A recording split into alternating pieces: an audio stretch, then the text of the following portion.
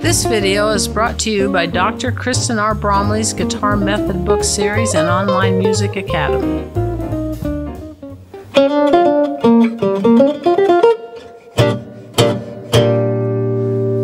Hi, I'm Dr. Kristen Bromley. Welcome to my online academy. It's so great to have you joining me here in these online lessons.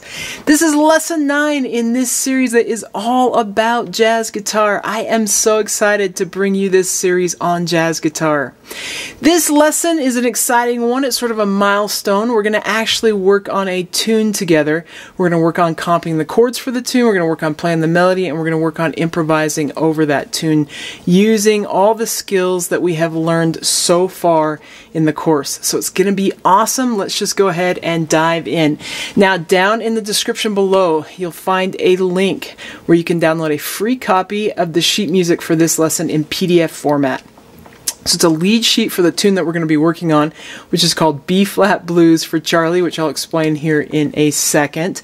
But it's a B-flat blues sort of based in the era of Charlie Christian. That's why B-flat blues for Charlie. And it's based on a blues progression that he wrote a tune on called Benny's Bugle for Benny Goodman. So this is my B-flat blues for Charlie based on the same chord progression of Benny's Bugle. I would have used Benny's Bugle, but Benny's Bugle is not in public domain, so I'm not going to use it here on the channel, but you can check it out. Charlie Christian wrote a lot of riff-based tunes. So this one was like and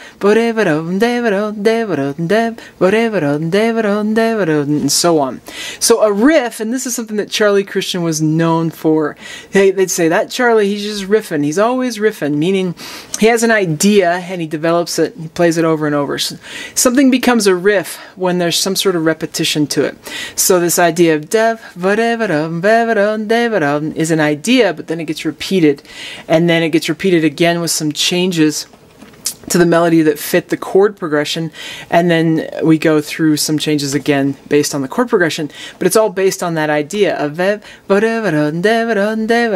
the melody that I've written is a similar riff-based tune based on the ideas that were used during the same era as Charlie Christian. If you haven't listened to Charlie Christian before, you're going to want to check him out. He is definitely the father of jazz guitar. Anyone who plays jazz guitar owes something to him, because even if we don't listen to him, we're listening to players that were influenced by him, or were influenced by players that were influenced by him, and so on. So he is in our jazz guitar ancestry. He is that first one in so many ways, the first electric guitarist, and really the first one to sort of play through the electric guitar sounds that were mimicking the solos of the horn players. So he's really the first one to do that, and his style was so influential, and it was actually helping push the sounds forward into what became bebop. So these are pre-bebop eras that we're kind of playing in right now, which is great because it works great as we establish this foundation and prepares us for playing bebop and anything that comes after bebop. So it's really great, and it's kind of fun. This music is really fun.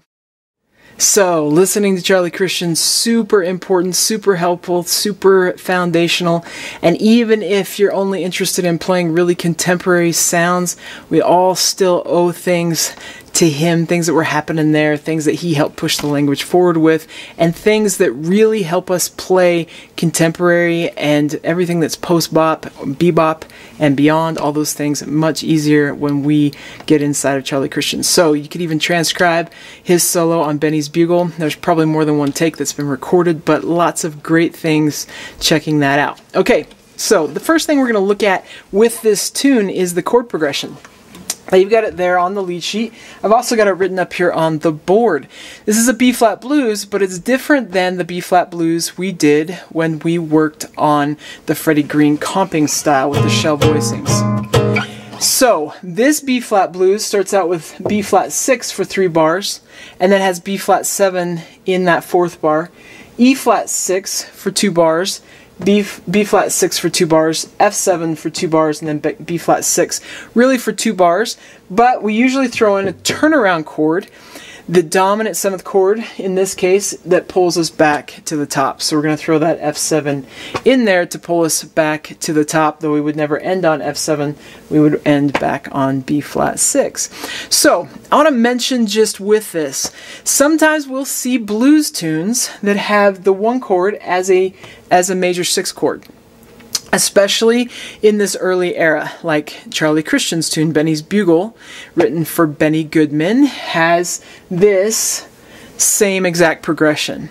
And in the bebop era, especially with like Charlie Parker, we'll see some tunes, so we could say bird blues, that have the 1 chord and even the 4 chord as major 6 chords. And so we see that sometimes, but most of the time we usually see our 1 and 4 chords actually played as dominant 7th chords. But there are times, and like this right here, this time right here, where we see them as major 6 chords, which really pays tribute to sort of the blues that were happening, kind of more blues and pop blues. I don't know if we could use that term then, but where you had like a 1 chord and a 1 chord and a 1 chord, and then it goes to the dominant 7th, and then the 4 chord, and then the 4 chord, and the 1 and the 1 and the 5. And then a lot of times in those more blues or pop-based blues, we might go back to the 4 chord and 1, and having the 1 and 4 chord be major chords.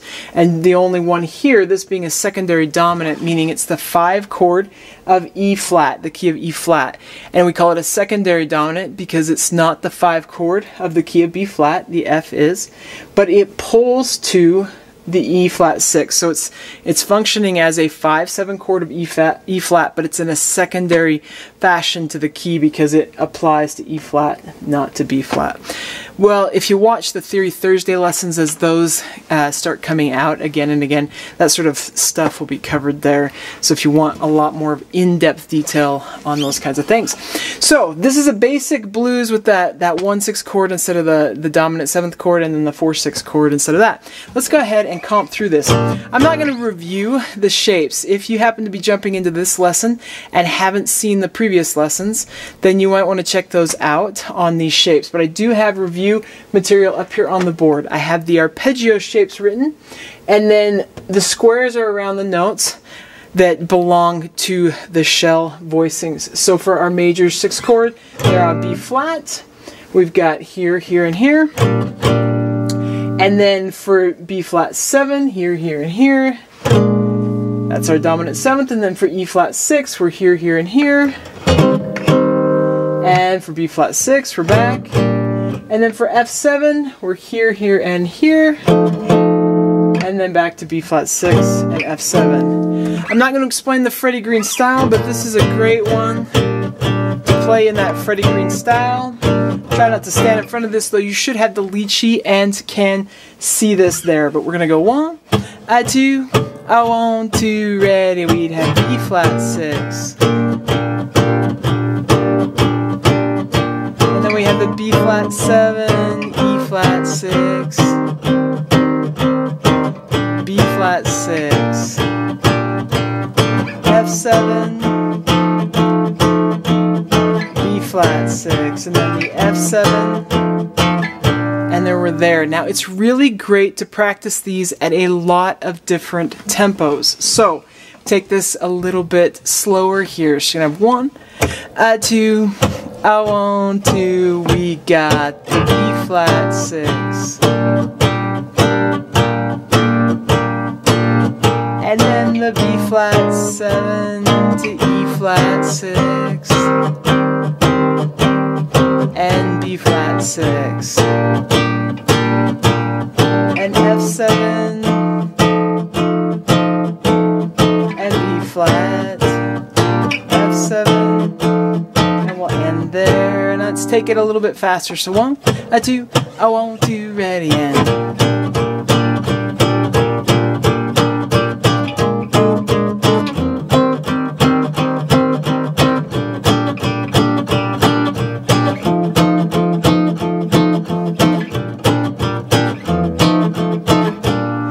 we can take it even a little bit faster. So you got 1, 2, 1, 2, 3, 4.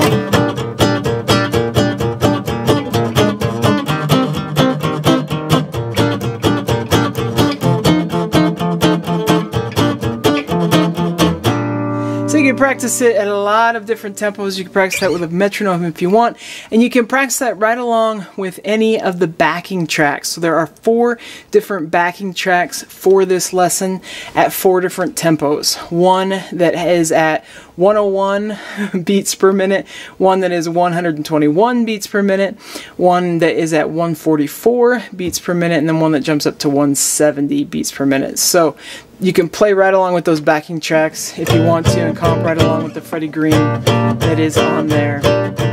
And if you need help with the Freddie Green style, then you can go back and check out, I think it was lesson 4, where we really go over the Freddie Green style. If you need help with these chord shapes, you can check out the 3 lessons that precede that. So there's the chords, and we got that down.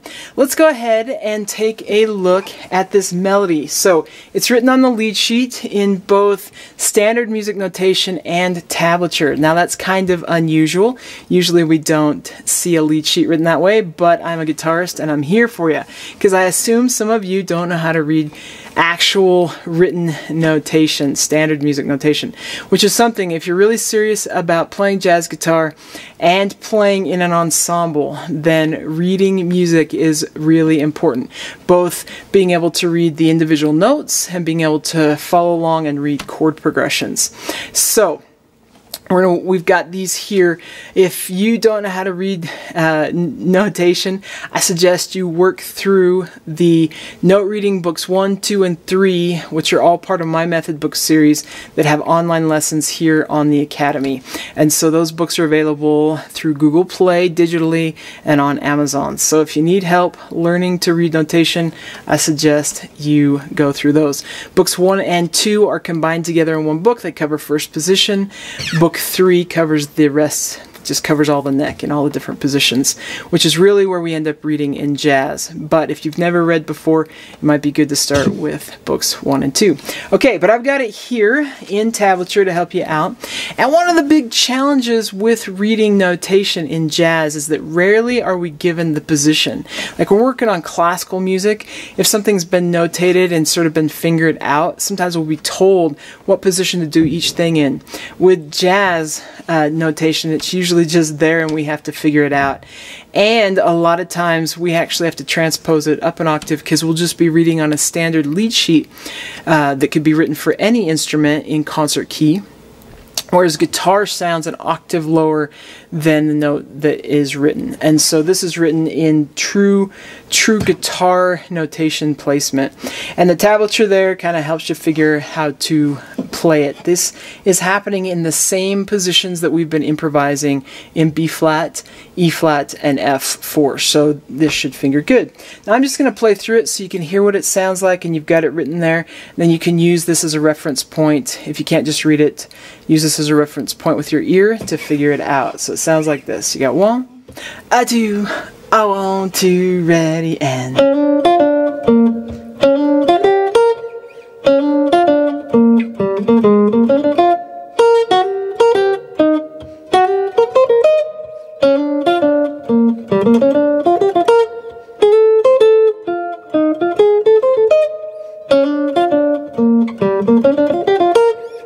Alright, and so there it is. Now traditionally, a lot of times with blues tunes, we'll play the melody twice.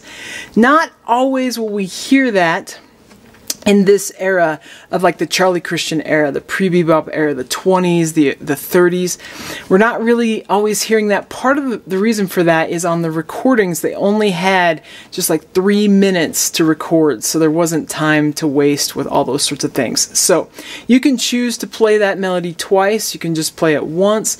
I'm just going to play it once as I work through these backing tracks and demonstrate some things for you as we continue, but you could play it more than once if you want. Now I base this, it's a riff-based tune, maybe with a little bit more elaboration than some of the riff-based tunes of this era, but riff-based things were really popular during the swing era. You'll see that a lot with Count Basie, you see that all the time with Charlie Christian, so you could even write your own own riff bass tune in B flat using these shapes and some of the other notes that we're going to be working on here, especially as we progress. In this lesson we're working with this tune. In the next lesson we're going to work with a tune in the key of F, so we're going to work both of these most common keys for playing blues, 12-bar blues in, and they're really beneficial because once we get those down on the guitar, playing in other keys is actually pretty easy. It's just shifting to another position.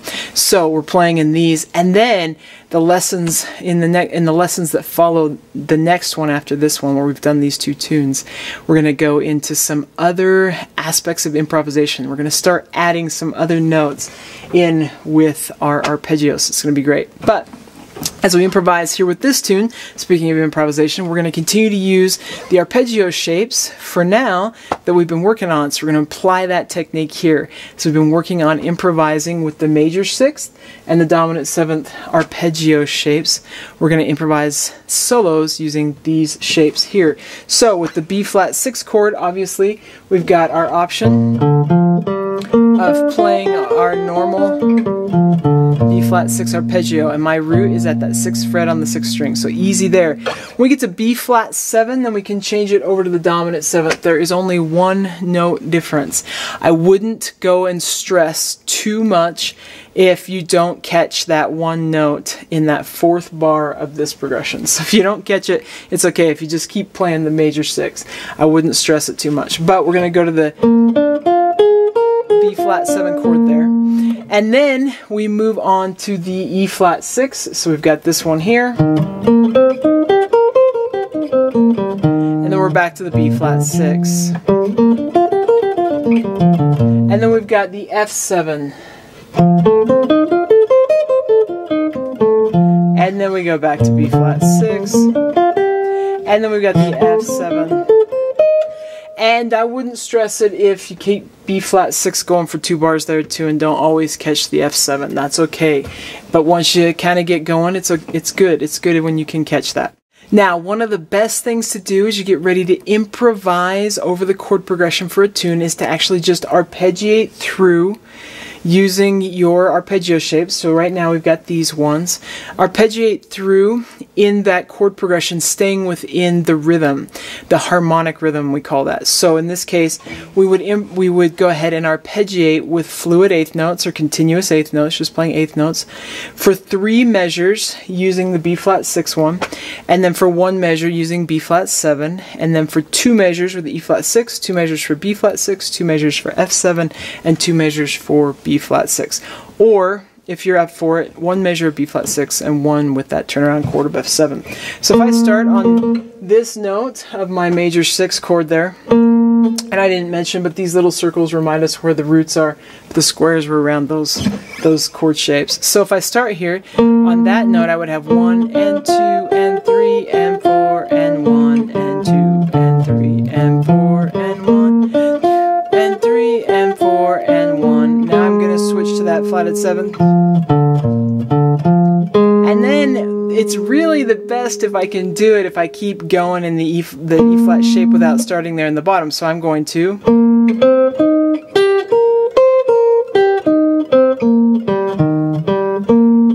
and then I'm back to B flat.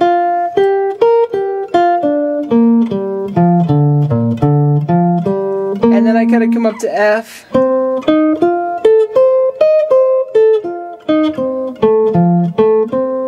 And then I gotta go back to B flat.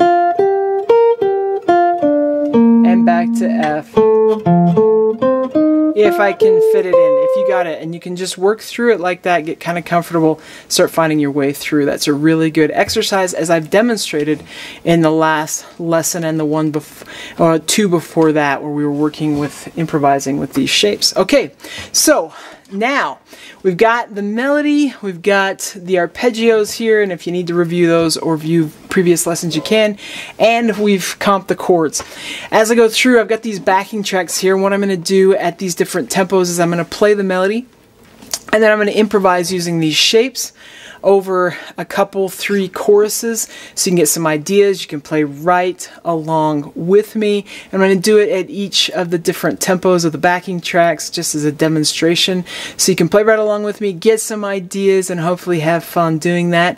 And then in the next lesson, which will be coming after this one, we'll be doing F blues for Charlie. So an F blues, an F riff blues, working on these things in the key of F. And then after that, as we progress through the lessons, as I mentioned earlier, we're going to start working on some more improv techniques, bringing some other notes into our improvisation, which we'll probably be so ready for. So super fun. All right, so we're going to go through here with these backing tracks. You can play right along with me. And as I've mentioned before, all the backing tracks we use on these lessons are available on the channel. Jazz Jam tracks, Jazz Jam backing tracks. Oh, Jazz Jam Along, I think, backing tracks. Sorry about that. Jam Along backing tracks. Those are in that playlist. They're also down in the description below. There's a link for the ones that we're going to use. So this first one will start off nice and slow at that tempo of 101 beats per minute. It's going to give us 6 beats and then a little bit of a rest so we can find, so it'll be a 2 bar count off, so to speak. Give us room so we can find the beginning of the tune. So let's go ahead and do it. We'll do this first one.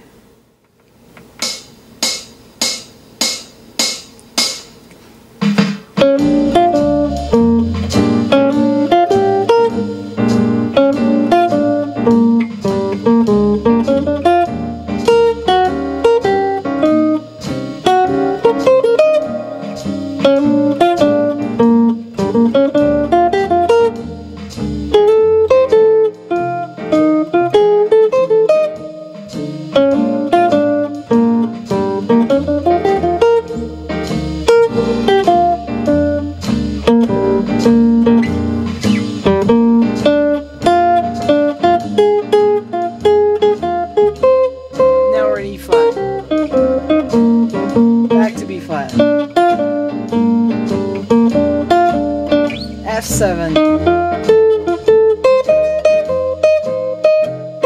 E flat, F7,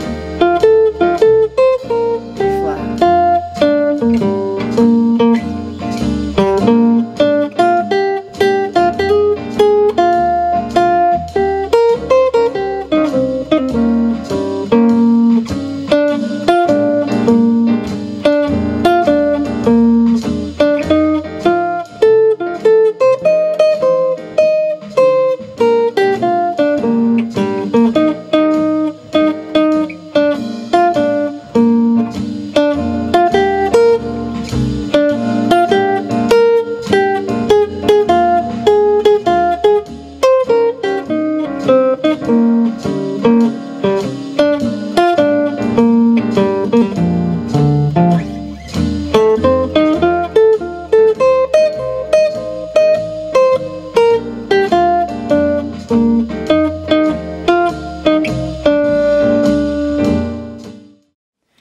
All right, we'll do 121 beats per minute now.